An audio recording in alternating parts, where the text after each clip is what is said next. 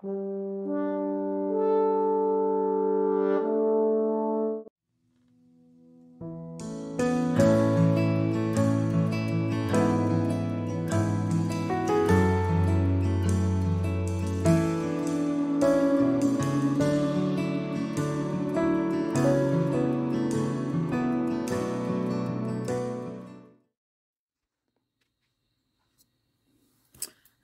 hello. This is just going to be a quick introduction to a Wednesday segment that I will be having every Wednesday starting this Wednesday.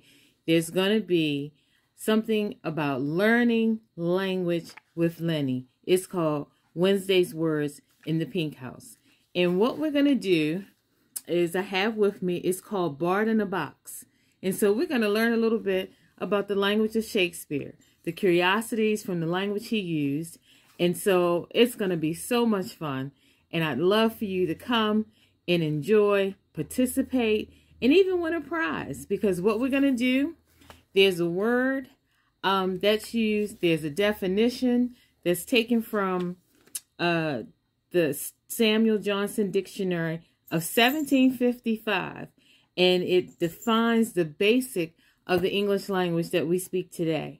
And so we're going to get the word, get the definition, see how Shakespeare used it, and then, as my fellow community, you'll then take that word, put it in a sentence yourself the way Shakespeare would have used it. But you know then what we'll do? We'll see who can get the most words out of that one word. And when you submit it, each week there's going to be a participation prize for the person that has the most words made out of that word of the week. And so I would love for you to join me on our upcoming segment of the Pinkhouse Wednesday's Words. And so not only will you gain as the winner a participation prize, but you'll also have a word added to your vocabulary. So I'm looking forward to this segment, and it's going to be lots of fun. So be back real soon. All right, here we are.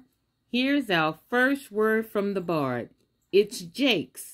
It's spelled Jakes. It's a noun and it's singular.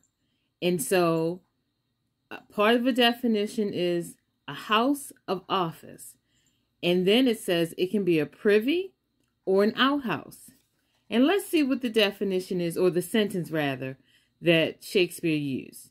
I will tread this unbolted villain into mortar and daub the walls of Jakes with him. And that was a quote from King Lear.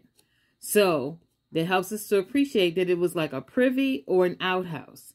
So, all right, I can't wait for you to comment and let me know how you use the word Jakes in a sentence like Shakespeare did, and how many different words you can make out of Jakes. Until next Wednesday, all right, here's language from the Bard.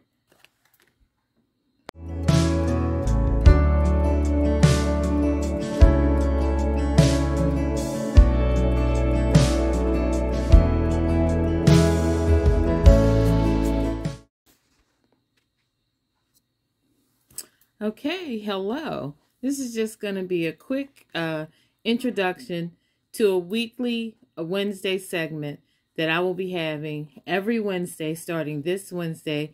There's going to be something about learning language with Lynie. It's called Wednesday's Words in the Pinkhouse.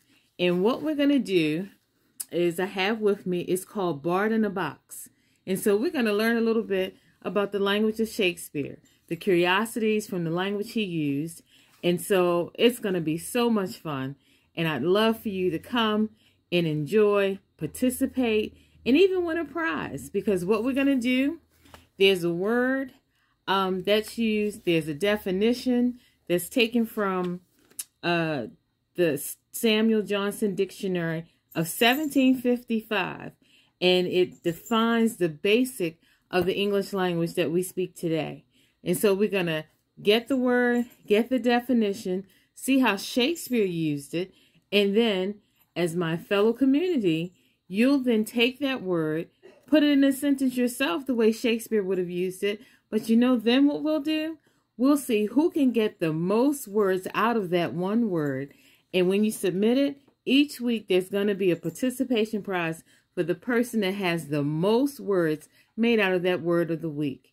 And so I would love for you to join me on our upcoming segment of the Pinkhouse Wednesday's Words. And so not only will you gain as the winner a participation prize, but you'll also have a word added to your vocabulary. So I'm looking forward to this segment, and it's going to be lots of fun. So be back real soon. All right, here we are. Here's our first word from the Bard. It's Jakes. It's spelled Jakes. It's a noun, and it's singular. And so part of the definition is a house of office. And then it says it can be a privy or an outhouse. And let's see what the definition is, or the sentence rather, that Shakespeare used. I will tread this unbolted villain into mortar and daub the walls of Jakes with him. And that was a quote from King Lear. So that helps us to appreciate that it was like a privy or an outhouse. So, all right, I can't wait for you to comment and let me know how you use the word Jakes in a sentence like Shakespeare did, and how many different words you can make out of Jakes. Until next Wednesday, all right, here's language from the Bard.